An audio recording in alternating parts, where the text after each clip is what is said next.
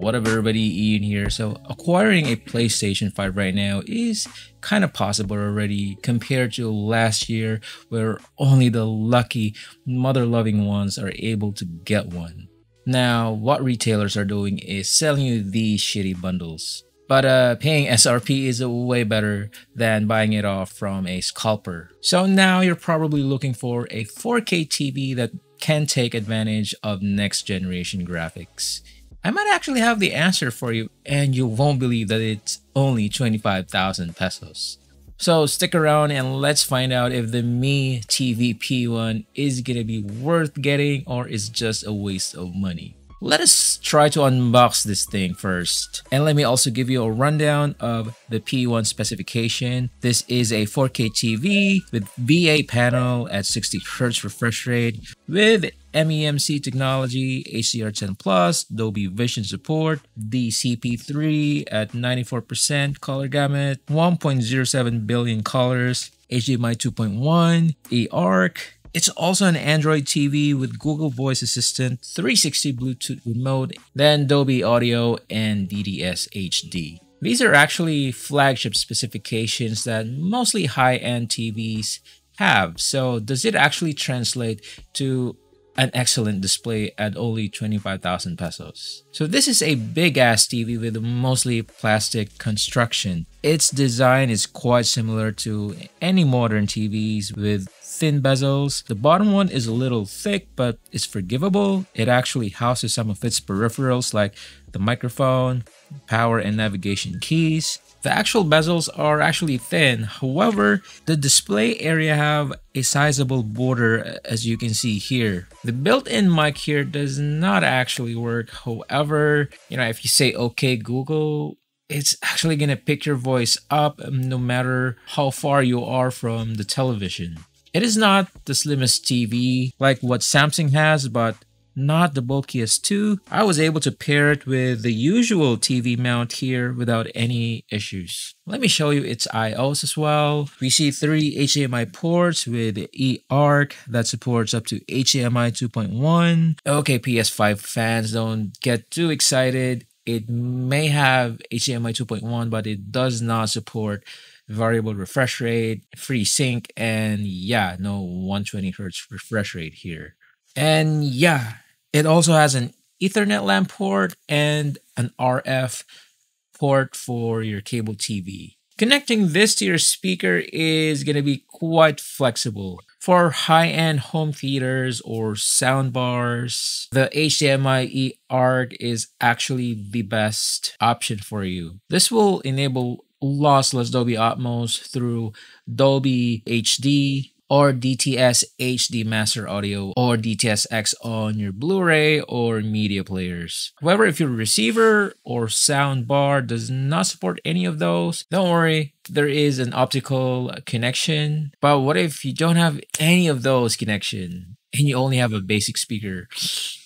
You're all covered. This has a 3.5mm audio output. It is a weird set of IOs in today's standards, but I'm not complaining. This is going to be highly beneficial to us consumers. Like literally you can connect any of your high-end home theater system up to the most basic speakers that you have in your house. And again, if you don't want to resort to big ass speakers, don't worry. You can connect any of your wireless Bluetooth headphones and voila. And connecting any of your Bluetooth devices like soundbars or wireless headset is just easy. Just go to settings, add peripherals, and sync it. Though with this free Xiaomi soundbar, I noticed that there is some delays if you're watching movies. So I would advise you to purchase an optical cable and use that instead. The remote is also Bluetooth enabled, so you don't need to aim it on the TV. So the one I have here is the 55-inch model at 4K resolution at 60Hz on a TCL manufactured VA panel. If you play the right content, it is actually quite beautiful. You will be amazed by the amount of detail you can get out of this TV, considering again the right conditions. As expected, you will not have the deepest black of what an AMOLED screen can offer. However, the picture quality is it's not bad at all. The MEMC feature does a pretty good job as well in smoothing the flow of motion on your movies. It is very effective on non-action type shows like drama or comedy. However, if there is a fast moving scene or, let's say Spider-Man swinging off buildings, some pixels will be remarkable. It feels like it's struggling in filling up the additional frames, which just totally destroys the fluid effect. I just normally set it to clean mode instead of smooth, as you will rarely see any pixelation on fast moving scenes. With colors, comparing it to my gaming monitor, even on vivid color display, I still find my monitor to have a bit more punchier, more vibrant and contrasty color reproduction. Though this TV is brighter, or maybe because it's a bigger display. I really don't have the tool to measure how bright it is, but yeah, the TV appears to be a bit more brighter. However, if you're not doing any side-by-side comparison like what most of us consumers would do, I mean, it's fine. You won't even really notice it. Overall, I'm actually enjoying watching a lot of movies here. I mean, it's 4K resolution. The frames are smooth. Plus, color reproduction is quite good as well. All right, so the PlayStation 5. But before we talk about that, I just want to plug my YouTube channel, and we're close to the 1,000 subscriber count. So if you like the content that you're seeing here on my channel, show your support by clicking on to the like button and the subscribe button. And if you want to get notified on our future uploads, just click on that bell button right there.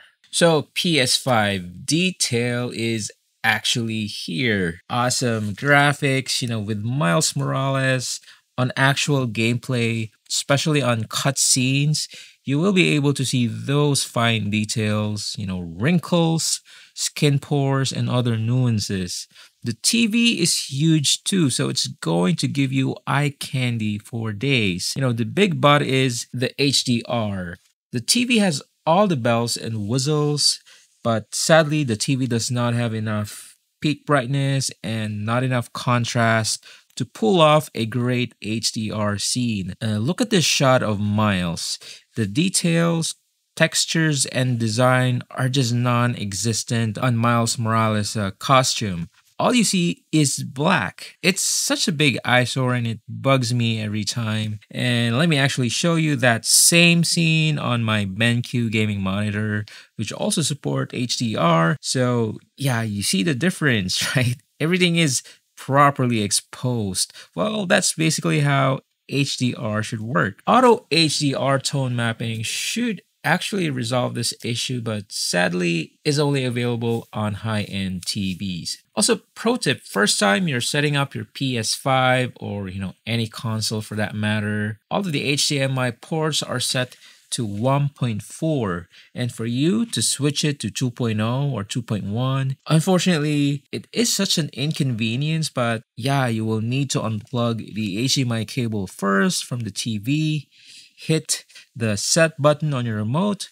go to HDMI, then configure it to 2.1. The set button does not seem to work if your PS5 is already connected, or if your PlayStation 5 is turned off. If you click on the set button, or if you move on to that specific port, the PlayStation 5 will automatically turn on. Alright, about input delays or lag, I actually don't feel any delays when I'm using this TV with PS5. I'm just a casual player, not like competitive gamers, and as long as you set your picture mode to gaming, you should be good.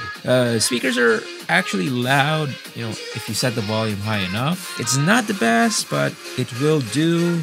It surely lacks bass, but yeah, that's a given on televisions these days. They would always want you to spend more money on speakers. The TV has Dolby audio and DTS HD, so it can send only 5.1 surround signal from the TV over to your receiver, if you're watching Netflix or Amazon Prime or any of your streaming apps. So UI navigation. Browsing the TV's front end is kind of basic yet effective. It's an easy interface where you have your most used apps, and along it will, sort of functions like YouTube's homepage, where it will give you recommendations depending on the movies you previously watched. If you select a Netflix movie here, it will direct you right away to the movies landing page, but you will still need to, click on the play button. Would love it if it would play automatically. Now on to the Netflix app. Browsing through the movie selection, well, it's not the smoothest transition. Like if you browse from one movie to another, it will take around 1.5 seconds before it loads the next content. If you're just like me, who takes more time browsing and choosing movies rather than like actually watching it, you can actually go here, the not sure what to watch section. This will play not a random movie, but it will truly use your search results and recently watched metadata to come up with a movie that you should like. Also, if you watch movies that supports Dolby Vision, you will see a Dolby Vision badge right there. There are two options for watching Dolby Vision on Netflix, either bright or dark. I find myself liking the dark option better, especially at night, because it just looks natural. It doesn't look oversaturated or a bit contrasty.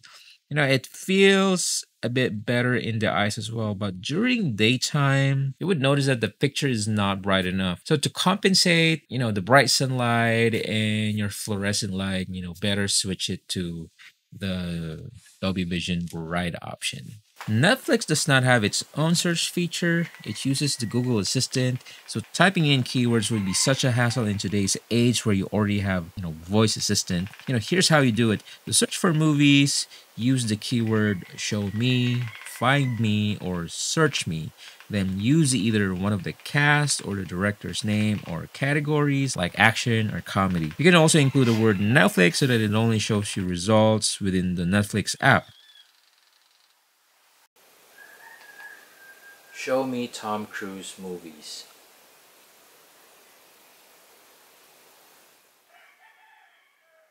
If the keyword you use is part of a trending video, like let's say show me Squid on Netflix, instead of giving you search result, it'll automatically play the Squid Game movie right away. Also, if it cannot find any movie using your specific keyword, then it'll give you search results outside of the app. It will include search results from, YouTube, Amazon Prime, and Google Movies. The voice recognition can be a hit or miss sometimes, so talking more clearly and slowly can actually help. Show me Squid. What the? Show me Squid Game. Spring gun, jeez. But it is just so cool to control all of your voice activated devices, like lamps or your fan. Even the TV itself, you can control it using your phone. Let me actually show you. Turn off living room TV. Alright, turning the living room TV off. YouTube navigation is a little bit easier. Anywhere on the YouTube app, just hit the voice command, the button, then say show me phone reviews, boom, it direct you to the search results page. On Discovery Plus, Amazon Prime, they have a mic feature on the search area, but can't seem to make it work. You cannot do search commands on the actual app as well. What Google Assistant does is give you search results outside of the app that will also include results from your other streaming apps. So cons, there are times where if I switch it to a different HDMI, let's say on my cable box, sometimes audio will not work. So how I normally resolve this is by turning off the TV using the power button on the center console and turning it back on. That usually fixes the issue. Same thing happens with my Bluetooth devices like the soundbar or my Bluetooth headphone. There are times where no sound is coming in. So what I normally do is I just power cycle or turn up and turn on my headphones or my soundbar. It's actually quite irritating. Yeah, it kind of behaves like a Huawei phone, unfortunately. The TV's built-in mic doesn't work, as I mentioned before. I hope they resolve this on future update, as having a TV on your kitchen and you're preparing for lunch, just do a voice command to control the TV or whatever smart devices that you might have. That's going to be just awesome.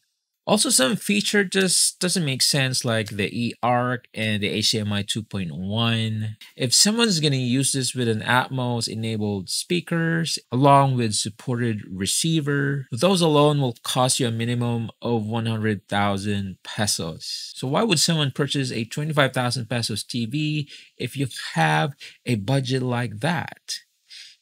Yeah, doesn't really make sense. Or in conclusion, it is the cheapest 55-inch TV with all of its feature set. However, if you're quite invested with a PlayStation 5 or any other next-gen console out there and is a purist at heart, meaning you want to get the most out of your next generation console, you really need to spend at least 60,000 pesos to achieve that. We're talking about 120 hertz refresh rate, 4K on an AMOLED panel.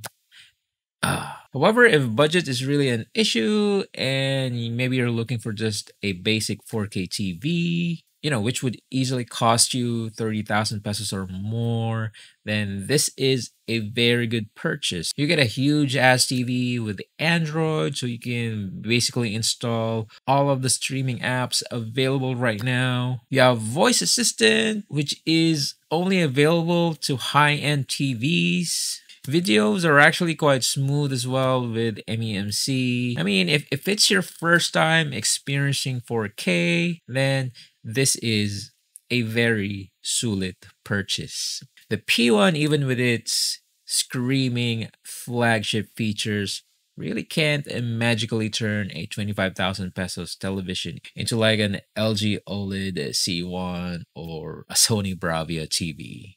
So will you dare to leap and purchase this TV, or you'll still gonna stick with the tried and tested brands like Samsung, LG, and Sony? Yeah, put it down on the comment section below and we'll discuss those. Anyways, this is Ian again. I'll be seeing you on the next video.